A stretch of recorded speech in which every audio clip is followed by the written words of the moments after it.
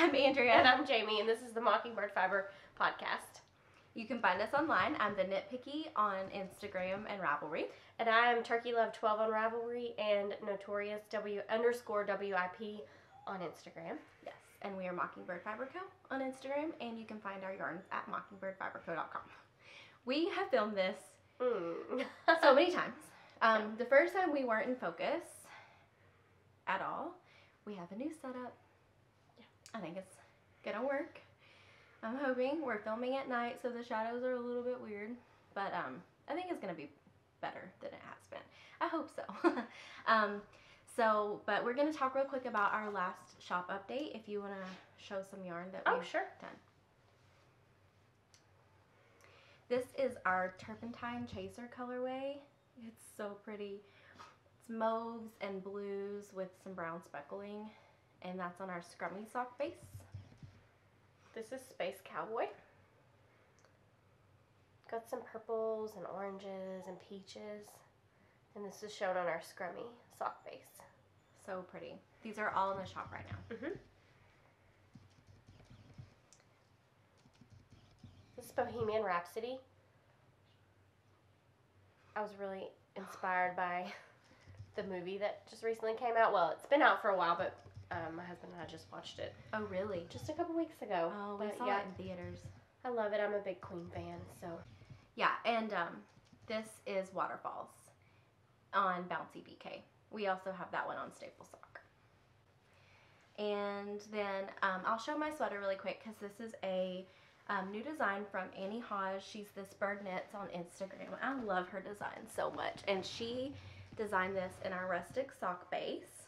And it's, it's a 3/4 length sleeve. And it's just like a nice roomy pullover. And I knit it with our rustic sock held double, which is what the pattern's written for. And you can also knit it in DK weight, just, held single. So we're going to have an update with Rustic Sock and Timber DK, which are our tweed bases. Rustic Sock is a BFL nylon, and Timber DK is a merino nylon. I love the BFL though. Yeah, it's really nice. One of my favorite bases ever. I've knit so many things with it. But this is our new colorway called Ocean Avenue, and it is stunningly gorgeous. I love it so much. I want this pullover in that color too. Yeah. I love it. We also have this available on our Staple Sock base right now in the shop too. And then Purple Haze, which is blowing out just a little bit, but it's just like a dusty purple color. And I love dusty colors. Yeah. Yeah, they're my favorite. Okay, so we're going to offer, if you get a sweaters quantity, we're going to offer a discount, 15% off. And we're going to have that probably next week. Whenever she releases the pattern, we'll go ahead and do the update. And it'll be a pre-order, so you can get any color you want. We have several colors we've done now in these bases. They're all like solids, tonals. But this is our new colorway, Copacabana, if I didn't say that. And the only mod that I made was to knit the sleeves. I did more decreases than the pattern calls for because I wanted my sleeves tighter. Because the body's pretty boxy.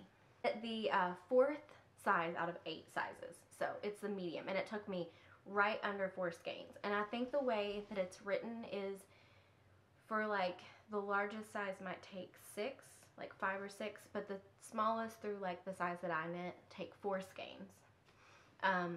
Which I think is reasonable. And I mean, you hold it double. It's really soft. And I just love it. It's like cozy. And one of my friends on Instagram was talking to me about how people don't always say the size they knit. And they have the tendency to talk about how huge their sweater is. But your huge might be someone else's normal. Right. And so it's important to say the size that you knit and to not talk bad about the size that you knit, because it is big. It's an oversized pullover, but some people like theirs tighter, and so it's all relative. Yeah, it is. It's stuff. Yeah, and it's just, I feel like we need to get away from talking about oh my gosh, this sweater's huge, and you're like 90 pounds. You know, it's like to someone else, that's a normal size sweater. Right. Anyway, so off my soapbox, and at the 4th out of 8 sizes, and I didn't swatch, of course, but it worked out. It's just nice and roomy, and it looked really wide and really short when I was blocking it, but the drape on it is just so good. I just love it. I'll be posting pictures to Instagram soon, so you can kind of see the whole thing. But anyway, so yeah, we'll be having our update, and we have yarn in the shop now as well. Sorry. It's okay. I'll talk about one of my FOs. No, you go ahead. Sorry. Go ahead. I just have so many. I hate for you to just do yours and then I like do a million. Oh, hi. Ooh. These are my February socks, and I have knit these in our Mockingbird Friends Club colorway that was inspired by Monica's apartment. And these are the Hermione Everyday socks. And I will briefly show the heel, but I messed up on the heel and knit it inside out. I'm not very experienced, so when I look at a pattern, I kind of take it literally, and I don't have any critical thinking right now when it comes to knitting and being able to tell exactly where I'm at and like exactly what it needs to be. Reading your knitting. So basically. Yeah, I'm getting better. Yeah. But for some reason, I was just flying along on these, and I was knitting the heel. It was a different heel than I was used to. It was like an Eye of Partridge, but it was like a modified Eye of Partridge, I think. So it wasn't even anything that I'd ever knit before, so I wasn't even thinking that my purling was on the But wrong it doesn't side. look bad either. Like, No. I mean, you can hardly tell, but even so, it's just a design element. Yeah, you know, it bugs me now that I know, but it's okay. I love them. I really, really enjoyed this pattern. That color. So, and the color, yeah. Yes. I am trying to save all of my friends' yarn from this year to knit 12 pairs of friends' socks next year. Wow. We'll see if I can do it. We just dyed Phoebe, and It's great. It's awesome. And next month, April's club is going to be Chandler. So you can't get Phoebe anymore. But Chandler is our favorite, so it's going to be pretty awesome too. I'm really excited. Anyway, so is that your only FO? Yes. Okay.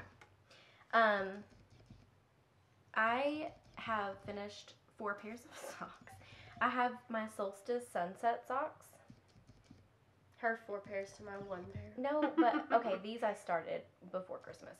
And all I had to do was knit the heel. And they're shorties, and I've told about them before, but I just wanted them to be done because I was sick of knitting them.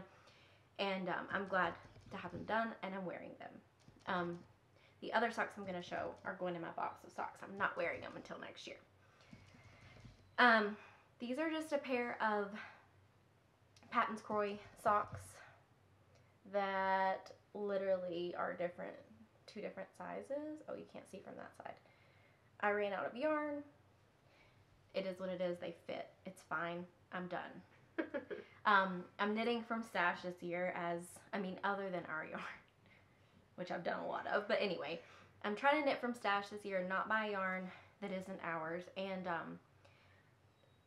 so I had to get 2 socks out of 63 grams or something. So I ran out of yarn at the end, but that's okay. I'm glad they're done. And then my favorite socks I've probably ever knit are my A Little Less Conversation socks. This is a colorway we did last month, and or was it last month? It was like January, I guess, late January. Late January. And I love those. I just did a vanilla sock, fish lips kiss heel, my typical. I'm thinking about like not writing a pattern as if I'm some kind of expert sock knitter, but like just writing out how I knit my socks in case someone else wants to. It'd be free. It's not, it's not anything you pay for. But I don't know, thinking about it, because I've kind of found my vanilla socks. And, everybody's just different. I don't know if you all want to do that. Actually, I was watching Wool Needle's Hands, and she referenced one that I looked up. So I'm going to be doing a vanilla sock probably. Which one do you next month. Last pair of socks are these, I call them my ice wine socks because that's the colorway. These are my hand spun socks that my friend Christine spun this yarn, So and they're pretty. so gorgeous. This is a bamboo blend. It's so soft. I just love these. They're my favorite. These are my, They're all they're all my favorite. Not all of them, but yeah. So then I have my Truffle Tuft Cow by Jen Pack of Webster Street Knittery. I did this test knit for her. And okay, this is cat sandwich fibers, the colorful yarn you see. And then the natural yarn is a base that I was testing for us, that's Baby Suri Alpaca. And then the I-cord edging is Plucky Single in Betrothed. Plucky Single was one of my favorite bases and they discontinued it. But anyway, this was such a fun knit. I want to cast on one soon. Yeah, Yeah. you should. You want to do like neutral colors. Yeah. Yeah. I want to do one that's more neutral. But Which I really love that. I would too, because this is a single loop, but then she writes it so you can make a double loop as well. And I would love to have a double loop. I wanted this to be double, but I ran out of time. I had other things that I needed to finish. But, yeah. So what are you working on? My March socks that are they are cocktail socks by Taylor with wool needles hands. I love that color so And much. this is her color also. It's one of her Lucky Strikes in a BFL DK. And yeah, I'm really enjoying it. It's kind of a, what would you call it? Lace. Lace kind of. And I wouldn't choose to do this, but I kind of had to because they're the only needles that I had that you let me borrow that are 9-inch circulars. I'm actually not hating the 9-inch circulars, but I think that I would not choose this particular pattern on 9-inch circulars. But that being said, I do really, really love this pattern. And I'm anxious to try a different pattern, maybe a vanilla sock on 9-inch circulars to see if I like it better. Yeah, I did my these socks on 9-inch circulars, and I hated every single stitch. Like, I hated it. I'm glad you're liking it, though. Yeah, it's a challenge sometimes just because this is already kind of a, I don't know how to describe it. Like, but you said it has twisted stitches. yeah, it kind of has twisted stitches, and it's kind of a, more than just a straight knit. So it's kind of that in combination with trying to get used to doing it on such a short cable is kind of hard. But I'm really enjoying it, and I love them. Yeah, they're really, really Yeah. pretty. Good job, Taylor. Yes. We love Taylor. Yeah, I'm working on a hat, I guess a good segue. I'm working on a hat for the Wool Needles Hands Year of Hats Knit Along. And March is a unique construction or unconventional construction. So this is like, okay, so you knit short rows and do the decreases. So the hat's basically, you're knitting it sideways, and then this folds up, so it's like a double brim kind of. Does that make any sense? Not to me, but... Well, anyway, it's really cute. It's called the Survivalist hat on Ravelry, and I'll link everything. But this is a skein of Madeline Tosh Merino Light in Electric Rainbow, and it's one of my favorite colorways I've ever, It's really like pretty. one of my favorite skeins of yarn I've ever had. But I didn't want to hold it single because half of the skein is like very bright, and then the other half has the black speckles. And you can kind of avoid like pooling and weird stuff like that by holding a yarn double. And so anyways, it looks like this. Oh my gosh. Yeah, so that's the yarn. I love this. It's just like rainbow but like black. Whatever. It's gorgeous. So I don't know for sure that this is going to work out. It calls for DK weight on size 5 needles. I'm knitting on size 7 needles. Don't know why, I just am. So that's my current whip. And then I have this test knit that I'm doing. It's a super secret test knit for Lindsay of Lost and Fond. And I'm knitting it in our new Ocean Avenue colorway on a rustic sock. And I can't show any of the like special design elements, but I can just show like a generic shot of like, here's the heel flap. Isn't that pretty? I don't know if that focused. I think it did for a second, but anyway. So it's a really pretty pattern. I'm really excited about it, and I seem to stop knitting things in rustic sock. I just love it. And then this is my little bag from the Prickly Alco that I talked about buying in our last podcast, but the little tassel fell off. But I mean, I have it and I can put it back on, but it's kind of a bummer because my other bag did the same thing. Oh, yeah. But it's fine. And then my last whip is the Posy shawl, and I've made a lot of progress on this. So I think last time I just had the top section done, and people were like, I read online all the time about how people say that mohair is hard to work with on its own. Like it's sticky and it blah, blah, blah, whatever. So I was like, kept putting that off because I didn't want to deal with that. And then a few weekends ago, I was like, I'm just going to do it. And I knit the lace section in like a day and a half because I was watching the British baking show. And so this is it. This is our Sugar Plum Fairy colorway, and then Dust on the Bottle is this lace section, and then Baby It's Cold Outside is the stockinette section. But it's really pretty. It's hard to show because shawls are awkward when they're on the needles, but I'm really excited pretty about it. But now I'm at the point where I have to use my hair colored mohair, and I was gonna brioche it with this. And I don't know. I don't think so. I don't know what to do. I don't want to waste the mohair, but I don't think I like it because it's going to be going like after. I just don't think I like it with this. Maybe we could over dye it and make it like more chocolatey, like more, I don't know. Maybe we could try. I don't like it as much as I thought I would see it now that you're showing it with the shawl. Yeah. Like, I think as a concept, it really didn't seem like a bad idea because a lot of that has some brown speckle in it. So I thought maybe it would tie it somehow together. It kind of does. You can always try, honestly, I know you don't like to, but you can honestly do your little swatch. See what it looks like. Just a little one. That's true. That way you... But I don't want to wind it, you know, if I'm going to over dye it. Just wind a little bit. Just a little bit. Okay. Yeah, I think she's right. I think I'm going to do that. Sorry, I'll swatch. No, you're right. Oh, you will. Well, can sure. you brioche? No. Okay. Was that on my goal list this year? It was. It was cables. Yeah, it was cables. Yeah. Never but mind. you could learn brioche too. It's easy. I mean, you know, it's not say it's easy. Like I mean, it is. But if I drop a stitch, like I'm screwed. No, it's not that bad. Anyway, so that's. But I was really pleased with my progress because I did this.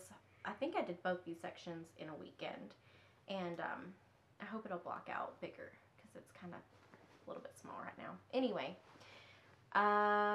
those are all my whips at the moment. So I got this book. This is Seamless Knit Sweaters in 2 Weeks by Marie Green, and it is an absolutely gorgeous book. I did a full review on my blog, theknitpicky.com, but it just has like all these simple sweaters. Does that mean you can knit them in 2 weeks? Yeah, that's the goal. Okay. But, and I know that sounds crazy, but like, it sounds very crazy to me. She has like this method of like getting your sweaters to fit and be like something you want to wear. Mm-hmm. And honestly, a lot of times I finish a sweater and I'm kind of just like, oh, you know, like not necessarily that it doesn't fit, but just, I don't know, it's kind of underwhelming. This sweater was not like that. I actually like this sweater more after blocking and stuff than I did when I was knitting it. Like, bottom up sweaters to me are such a slog. That's gorgeous. I know, yeah. I mean, even the sweater on the front is just stunning. I just wear that every day. I mean, like, yeah. Yeah, that's the point. They're supposed to just be like everyday wearable sweaters. And I thought it was just going to be a book full of like bulky patterns, but actually it's not. There's one bulky weight sweater. The rest are like worsted, DK. There's even some sport.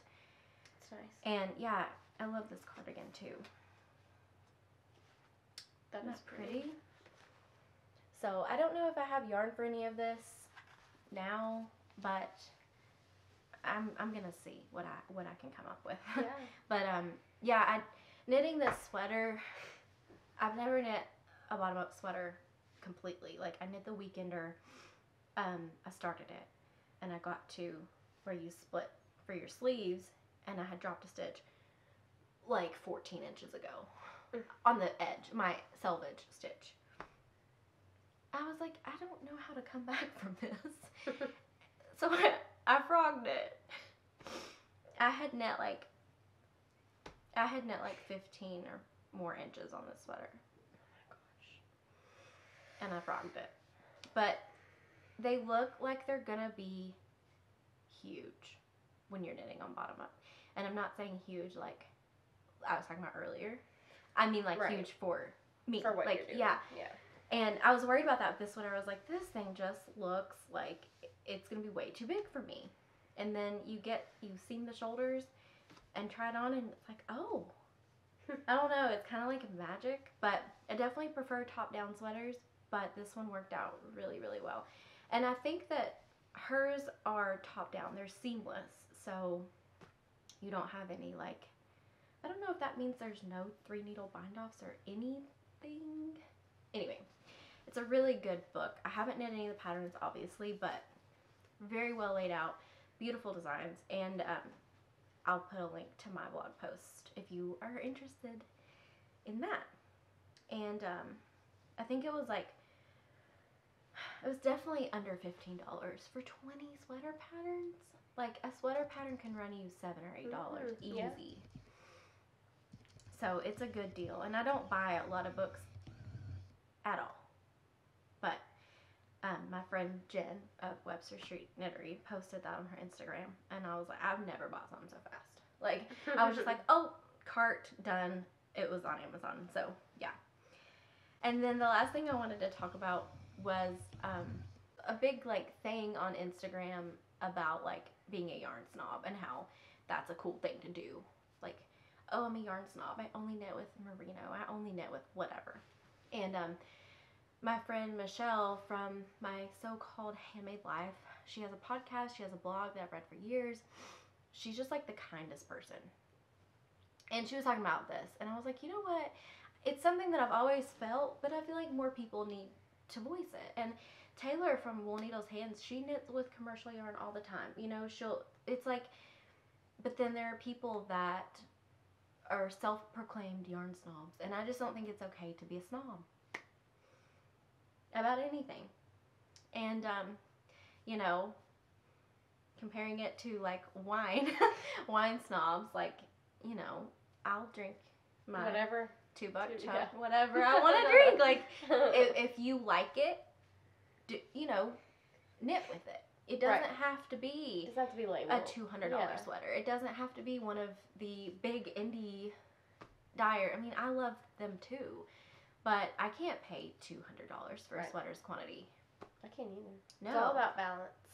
It is. Like, I like to get single skeins, like, you know, from an indie dyer, and get one, you know, if you go to like a fiber festival or, you know, one of those, get like a nice single skein of a beautiful yarn and knit a pair of socks. But then when I go to knit my sweaters, and I'm not talking about like our yarn, because obviously like I can't buy other indie dyers yarn like I can buy ours, obviously, because, you know, we get ours at wholesale. I mean, we do. And you know, I think it's okay to knit with Cascade or Barocco or whatever you want, something from Joann's or Michael's even. Like, Patton's has some really nice wool, and I'm kind of sick of the whole I'm over the yarn snobbery, because I feel like that leaves a lot of people out. And you know, I haven't, like, when I started out, I was all about the acrylic, you know, and once I learned better, I wanted to use more wool, and wool is more expensive, but it doesn't have to be that expensive, and it doesn't have to be merino, as nice as, you know, merino is. So use what you want to use, but don't look down on other people for, yeah, you know, not being able to use what you're using, or yeah, don't shame others, right? Because that excludes a lot of people that could be, you know, they're your audience. Some of the people with huge audiences I see talk about, I'm a yarn snob, I won't use anything with acrylic in it. It's like, well, you know, not everybody can do that. Yeah, and acrylic, you know, some people have kids and they don't want to deal with wool for their kids, and I can understand that. There's nothing wrong with an acrylic blend. There are plenty of acrylic blends out there that I like. I don't personally like 100% acrylic, although I knit my dog a sweater with it because, like, yeah, I'm not going to knit her like a merino wool. I'm not. There are plenty of people that do, and it's adorable. But, like, you know, my dog has already outgrown that sweater, so I'm glad I didn't use a nice yarn. You know, I mean, kids, they outgrow stuff. And